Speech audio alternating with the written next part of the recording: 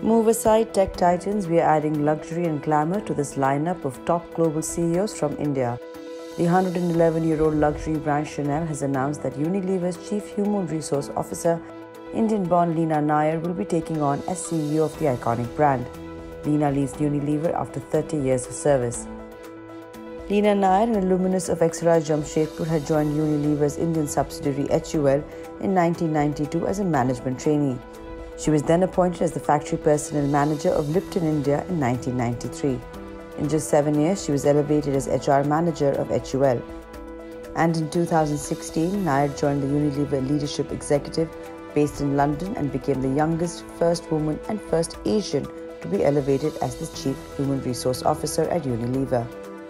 Nair, in a new position with the French luxury group Chanel, will be based in London, where she's been with Unilever for the past 5 years.